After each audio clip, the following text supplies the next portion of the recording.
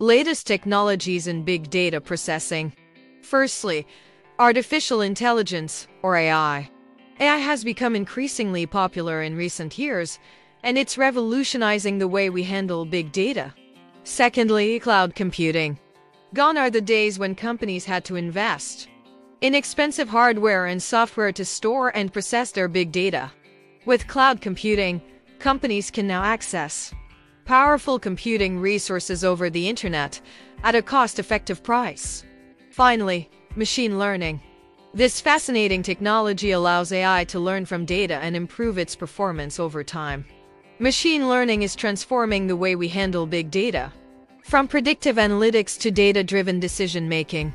So, what do you think? Let us know in the comments below.